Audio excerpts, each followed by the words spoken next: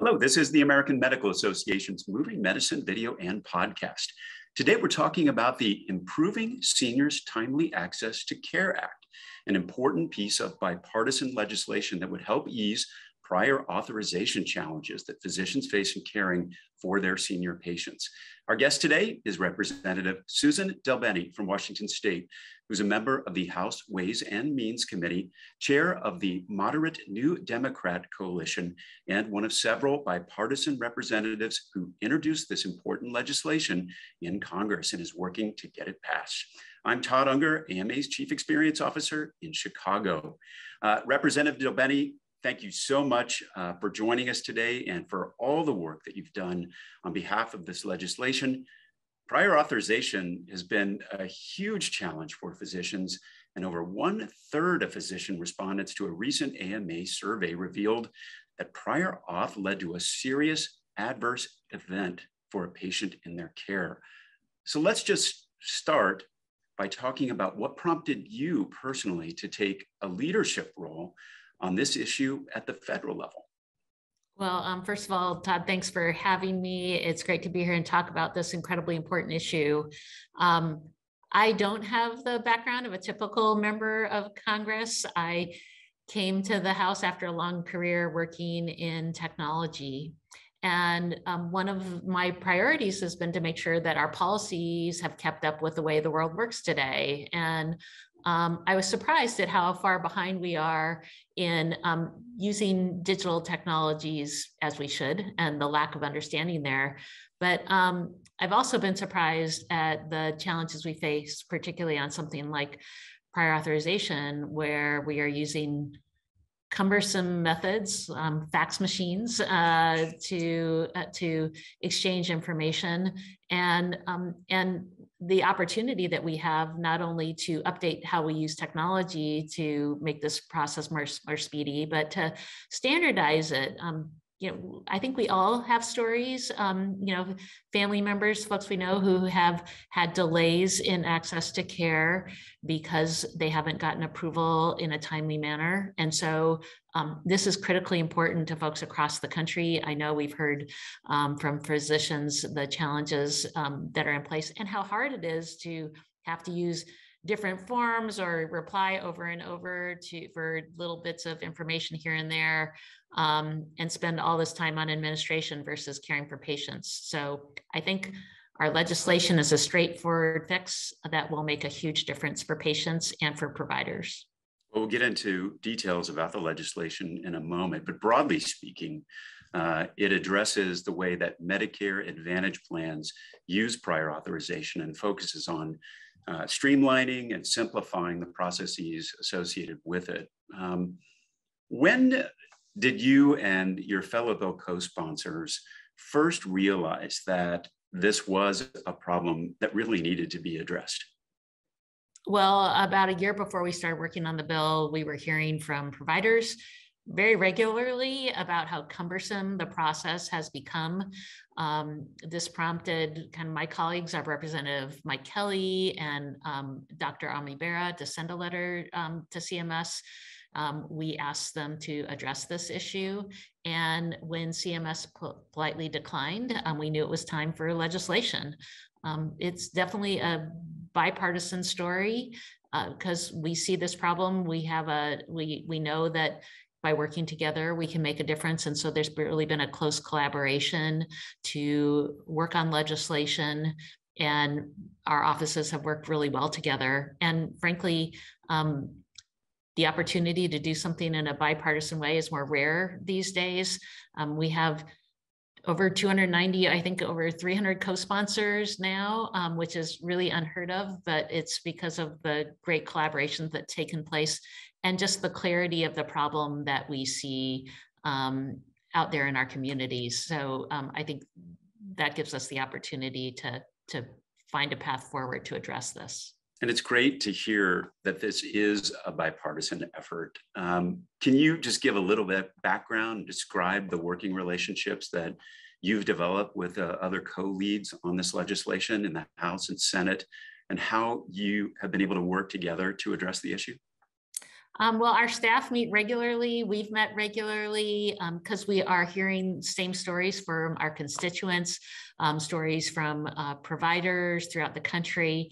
And so we've worked together to draft the legislation, to continue to build support with our colleagues on both sides of the aisle, to work also with our Senate colleagues to build support so that we have not only a strong bill, but also make the case for why the bill needs to move forward. So it's really been very collaborative and between us as members, but also our staff working closely together and working with folks on our committees to continue to not only educate folks, but to really build that pathway so we can get the bill across the finish line.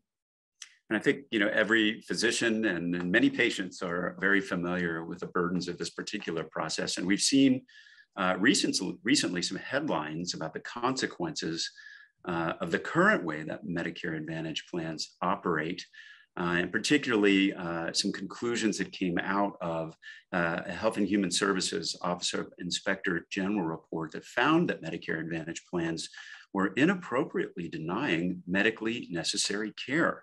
You talked about some of those stories before. Do you have, paint a picture for us about some of the scenarios you've seen where patients have been negatively impacted by this?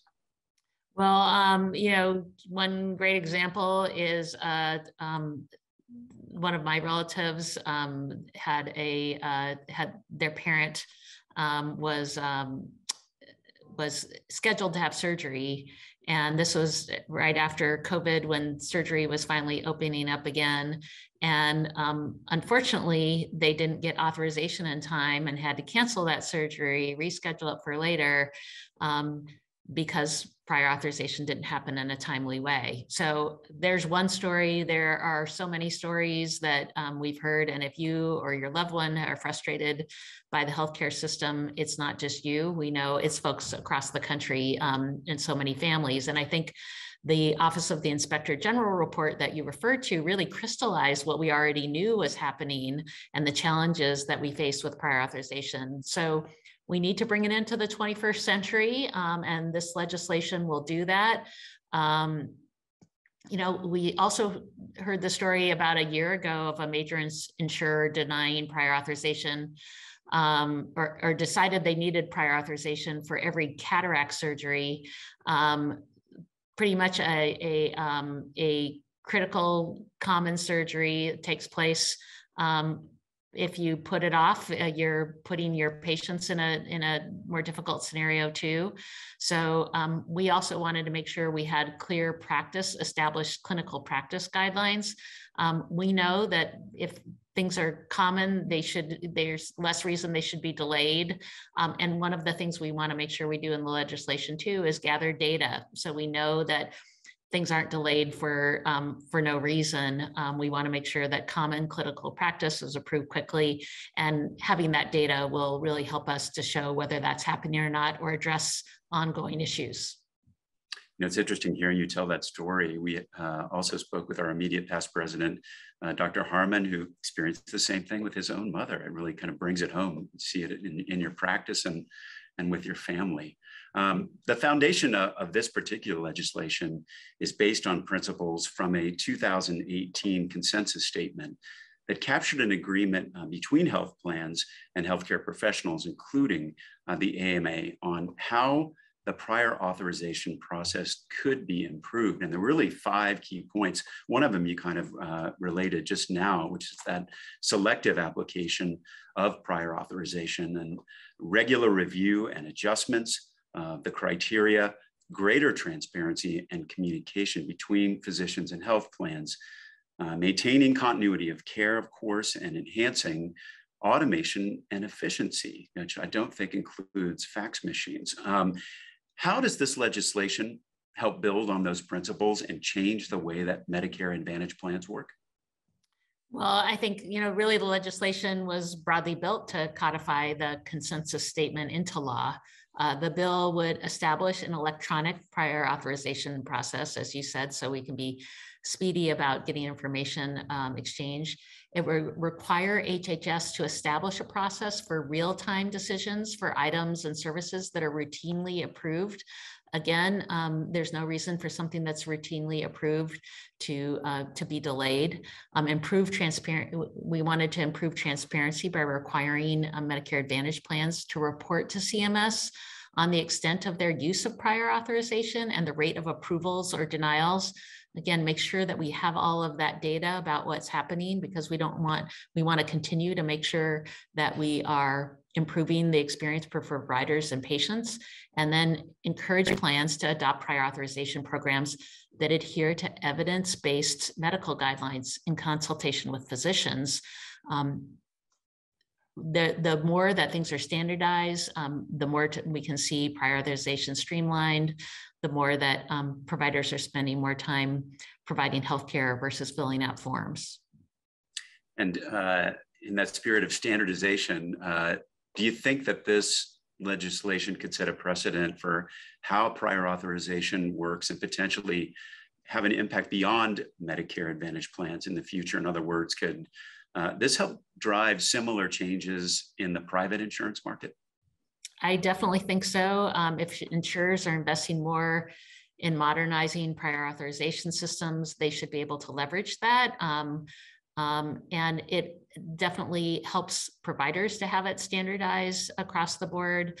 And we know for individuals, it also makes a huge difference to see things move more quickly. So I think if we see strong improvement here, that definitely has an impact more broadly.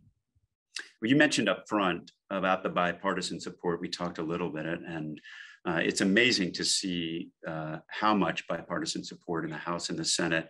You mentioned 300 bipartisan House members, 34 senators behind this.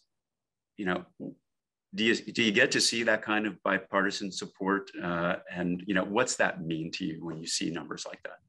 Well, yeah, I mean, over 300 co-sponsors is a big deal. I can't think of how many pieces of legislation that we have that have such broad support, and where we are very ready to make real change here. There is a kind of procedural issue in the House. If a bill reaches 290 co-sponsors, it starts a process that quickly moves the legislation to the floor. If it's not kind of moving through the regular process, we probably won't need that, because it is, we're starting to see movement on our kind of regular order as kind of the terminology we would use. I know I serve on the Ways and Means Committee, and the Ways and Means Committee is the committee that has jurisdiction over this. And the committee is moving towards marking up the bill next month, which is kind of that first position. So hopefully we will see that happen in July. And if we get the bill marked up in committee, then it would move to the floor of the House for a vote. We always have, because we have so many sponsors, we always have kind of other ways to bring the bills to the floor. But I hope that we'll see it go through regular order and through the committee here next month. If we get it through the House, then we can hotline it in the Senate, which allows it to move more quickly there. So all of the hard work that folks have done to build support, to describe the challenges that the medical community has faced with this, that patients have faced, really has put us in this position, and we're starting to see that pay off. Do you foresee any potential roadblocks to moving this forward? I don't see roadblocks right now. We have strong support. One of our challenges always is that finding time to move legislation, because a lot of other things are trying to move at the same time. So, but because we have such strong support for this, I think that gives us a much better advantage. So we're working, and hopefully we'll have a firm date on when we can see this bill marked up in the Ways and Means Committee. How are the AMA and other healthcare organizations supporting your efforts to get this legislation passed? And why is that kind of support so important? Well, the AMA and physicians have really been key to the success of this legislation. You're the ones out there who have been really describing the problem and the impact that it's having on our communities, and raising that issue with lawmakers across the country. And that's what's built the strong support that we see for this legislation.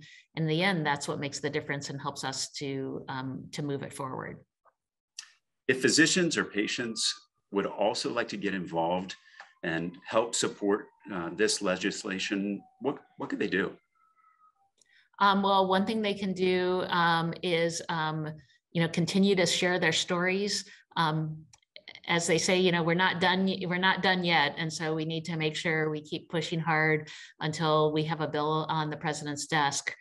So share stories, they're so powerful, and they continue to create that sense of urgency that we need. So I just encourage folks to continue to share those stories, talk to lawmakers if you haven't yet. We have 300 co-sponsors. There's 435 members of the House, so we'll continue to add those on until the bill moves. And then thank folks who have signed on, because that has made a difference in getting us to where we are today and helps us to move forward. I'd also like to invite physicians and patients to visit the site fixpriorauth.org for additional information on the Improving Seniors Timely Access to Care Act and the other ways that the AMA is working to address prior authorization burdens. Representative DelBene, thank you so much for being here. That's it for today's episode. Really appreciate that everything that you're doing to support physicians and patients with this work in Congress, whether we're speaking at the AMA National Advocacy Conference in 2019 or to medical students earlier this year. You're always willing to share your time and your perspective on efforts to reform and simplify this incredibly important issue, prior authorization. So thanks again for being here. That's it. We'll be back soon with another Moving Medicine video and podcast soon. You can find all our episodes at ama-assn.org/podcasts. Thanks for joining us today. Please take care.